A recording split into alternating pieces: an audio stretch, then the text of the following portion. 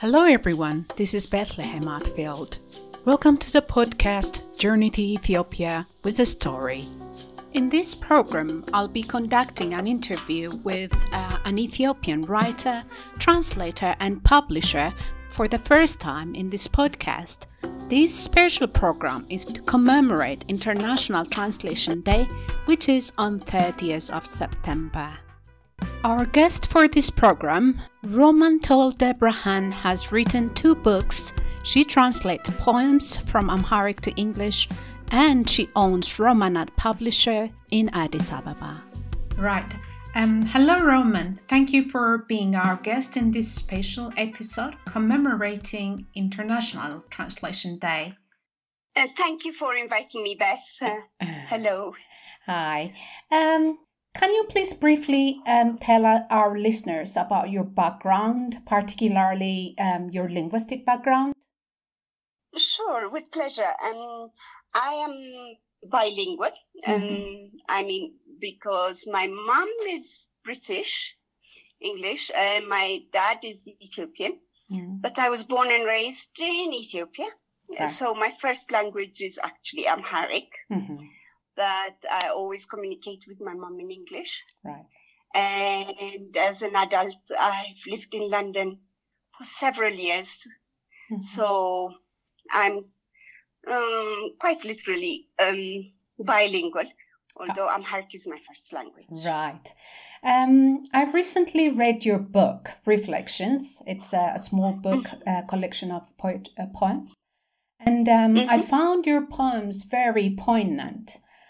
Please tell us about your writing process. Do you think in English language, or do you sometimes find yourself translating what you want to say from the Amharic? And I'm asking this because for me, Amharic is my emotive language. I find myself lapsing to Amharic whenever I'm upset. I even scold my children and my husband, who is a foreigner and doesn't speak Amharic, in Amharic, because that's what I lapse to when I am quite emotional. So how is it for you? In the writing process, it's quite mixed up. What inspiration I get, what inspires me. I think my main thinking language is Amharic. Right. And I was thinking, how if I think in Amharic, but I also find myself thinking in English, because the poetry comes from inspiration, to be honest with you. I don't write it, just it's from some kind of feeling that I've felt for a word or some instance or some scenery I have observed. And the words for poetry, I find it easier to write in English, although I have taught myself and coached myself to also write in Amharic, which I find more challenging. And I wonder sometimes, what do you dream in, for example? Right. That's a good question. Because are my dreams in Amharic or are my dreams in English? I wonder all the time. Although predominantly, I think at the forefront of my mind, it's Amharic. And putting those Amharic words into English. Okay. In the writing process, if it's for a purpose, like what I wrote in Amharic was a fairy tale for teenagers in Amharic. Right. But it had a purpose. I had an aim, and I had to teach myself how to write in Amharic, even second nature. It's relatively easier. That's very impressive. And how do you choose which Amharic poems to translate into English? Poetry is more for feelings and for beauty. It's the sense it gives you. A poem as such I don't believe, teaches us. It's not like a lecture. It's the feeling. So if I get the same feelings I have, like the inspirations I get when I write my poetry from reading an Amharic poem. I get tempted to translate it into English, and if it resonates to my heart, right, I find the words for it and translate it into English. Though, as you said, I emotive. As Amharic is our first language, my emotive language is Amharic, though poetry is emotions. Yes. And, but it's the feeling that it gives me. If it gives me a sense of aha, or if it really inspires me in another way, I translate it. It's just random. There's no set criteria for me to translate them. It's just like what resonates to my heart. Do you feel the same way when you read a book, prose, any novels? Do you feel like, oh, I want to translate this book? Do you feel like that? Definitely. Yeah. Definitely. And have you tried translating novels? I attempted a few pieces of Adam Reta, but it was too the Amharic, some Amharic words are very tricky to bring into yes, to bring into the English context, because it's the culture, it's the minute details, especially in adult literature. You find very small details, and our culture also is highly prevalent. So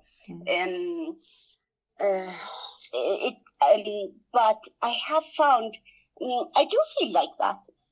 But then again, I also feel more inclined the other way around. Say I read a very good English novel and I say, oh, I wish this was in Amharic. Right. And that trend is actually highly prevalent these days in our country. In the olden days, it used to be Russian literature that used to be translated. And I remember books from my teenage years that I didn't even know they were translations when I read them, only after. But these days, the technology has really changed how we perceive books and how we value books. Yes. In a way. Yeah.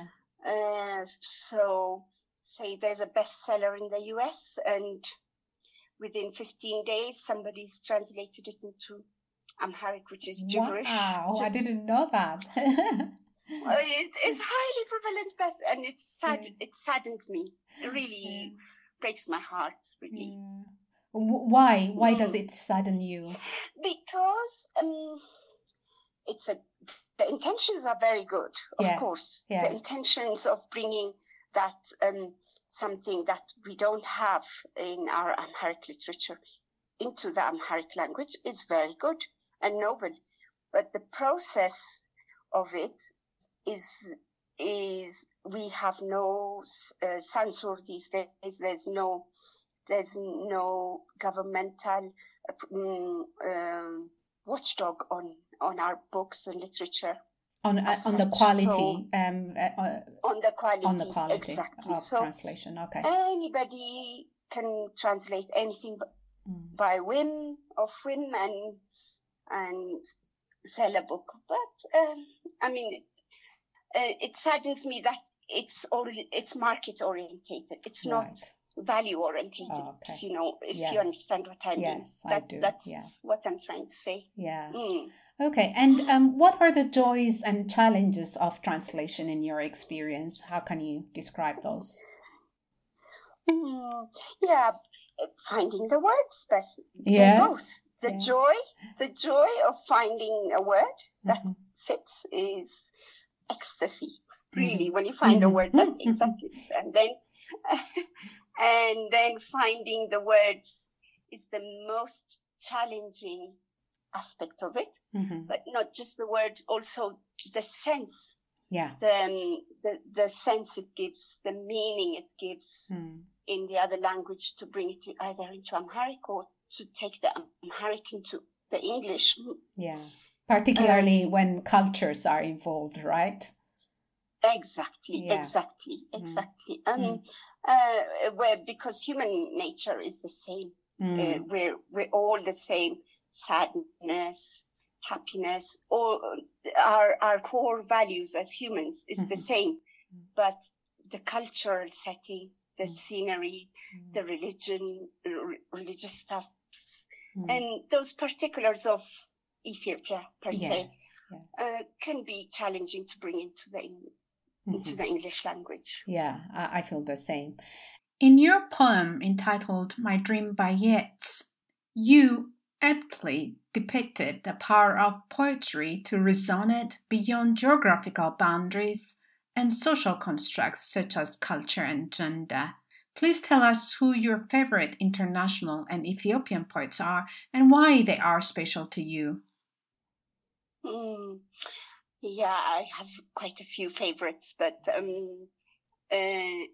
for example, Yeats, of course, because his words resonate to my heart.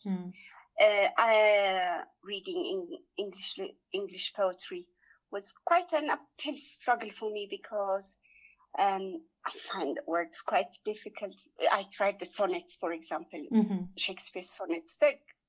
They're beautiful, they're nice, but I couldn't grasp them as much as as Yeats spoke to my heart. So I like Yeats, and obviously from the classicals, Emily Dickinson is one of my favorite poets too, because she's a female to start off with, but and she wrote prolifically her full time in those days, in the olden age, where females were not supposed to even be seen in public. She was writing, hiding in her room for years and years, and I admire that so much in her. Yeah. And from Ethiopian poets. From Ethiopia, can I also mention Lemon? Yeah, sure. Lemon. Lemon is not bilingual like me and you, but I like his poetry because of the English connection again, the British connection there.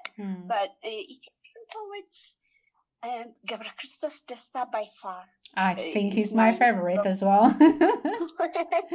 He's my number one favorite. Again, it's picturesque. His language is so simple but beautiful.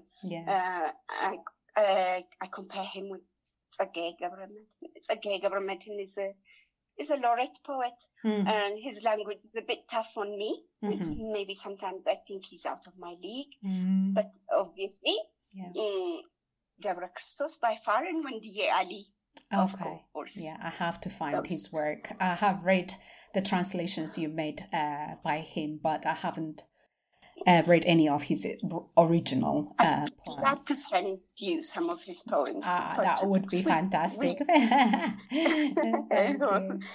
Yeah. My dear, I find it really saddening that the rest of the world does not acknowledge or appreciate the richness of Ethiopian literature written in local languages because of language barriers, right? So, but more importantly, most of the second and third generation of Ethiopians in the diaspora will not have the chance to appreciate it because they are most likely unable to read any of the Ethiopian languages. How do you feel about this, and what do you think should be done? Yeah. This generation, especially, as you say, the second and third generation of a lot of diasporas, even in Ethiopia, we don't have to go really that far. The modern Ethiopian children that I see these days, as I was alluding to you earlier, because of technology as well. Yes. The sense of the value of books and the value of literature in this generation, I think, is very, very shallow. And I feel sad that they don't know their culture and their language, and they can't appreciate them. I absolutely feel very sad. So we need to translate for them, or to get them back to teach them their own language in simple ways. Not make it too hard for them, and associate with them. But as you said, because of the Amharic language, we have big authors in Ethiopia. I mean, very classic authors, but our language barrier hasn't enabled them to be acknowledged internationally, unlike other African authors who write in English. The Nigerian Chinua Achebe is one big example I can give you, but we have our Chinua Achebes in Ethiopia. I believe that, but the language is a barrier, but it's also something to be cherished and kept. So this is the dilemma, Beth. I don't know what your feelings are on this, but I feel like we have to start a movement, some kind of advocacy for young children to encourage them to read in Amharic, or appreciate the language, and for those who don't have that chance, to translate the books for them. But I think this is a good start. Let's see. Thank you very much once again for being our guest in this special episode, prepared in commemoration of the International Translation Day. Before we log off, can you please read us 2 poems, one written by you and another one is your translation? That would be lovely. Thank you for inviting me. It's a pleasure to have talked to you. Of course, with pleasure. I'd love to read you a couple of the poems you mentioned. Great.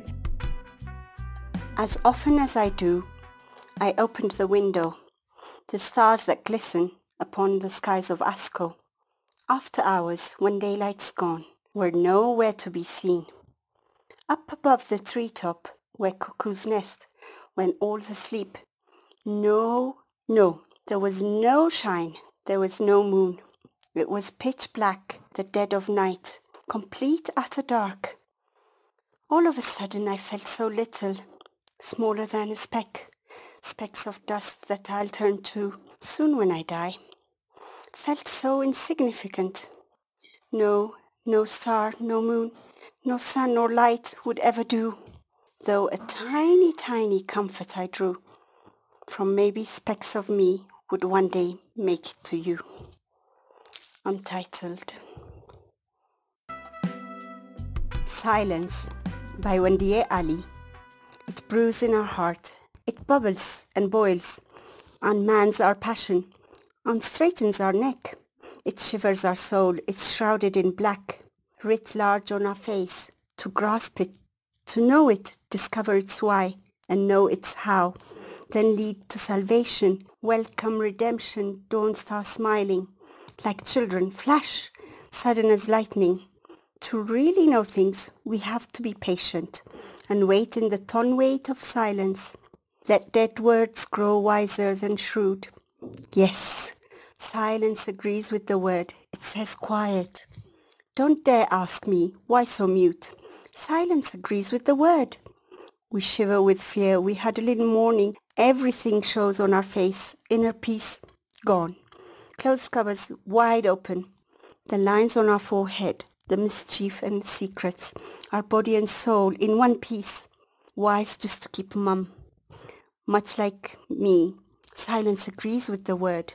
Silent, be quiet, don't ask why. I'm hushed, even if you do, I wouldn't understand.